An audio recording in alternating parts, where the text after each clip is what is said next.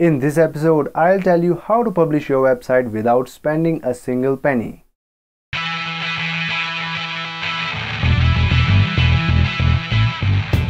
You made your website and now you want to publish it online, but you cannot afford a web hosting.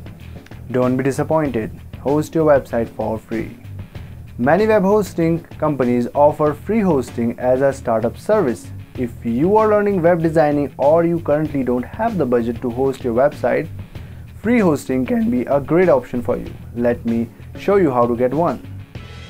Which hosting to choose? It is really important to choose a reliable hosting that will not go out of business suddenly and you end up losing your website.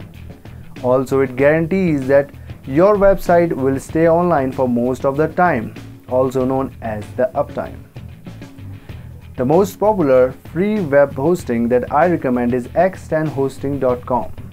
It has been offering free hosting for a long time. You also get unlimited space and no ads on your website. Another free web hosting is 000webhost.com. It is also famous for providing free hosting with great features and no ads.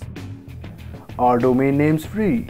Unfortunately, domain names like .com, .net, .org, etc. are not available for free and require an additional annual fee for registration.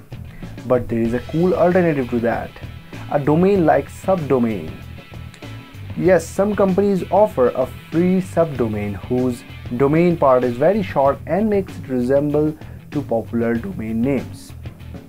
It doesn't look like a great domain name but still keeps your website address short to memorize. If you want to check out more good options for a free domain, check out uni.me. They also offer a variety of short and attractive domain names to choose from. Finally, how to publish your website. So you got a free domain and also registered a free hosting account. Now you need to upload your website to the hosting server. This can be done by any of the following methods. Number 1 is a file manager.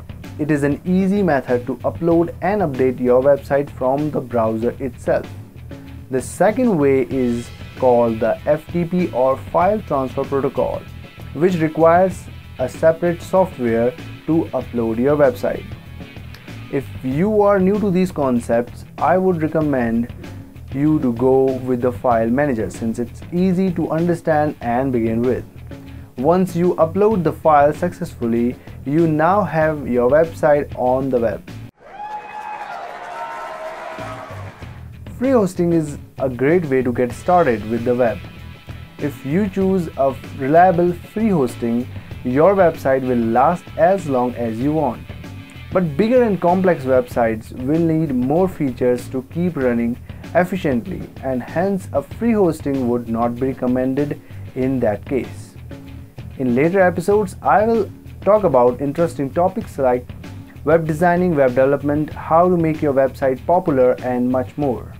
If you have any questions regarding this episode, you can post a comment below or send me an email on info@auristudio.com and I will be really happy to answer. If you like this episode and want to see more, like, comment and subscribe. Thank you for watching.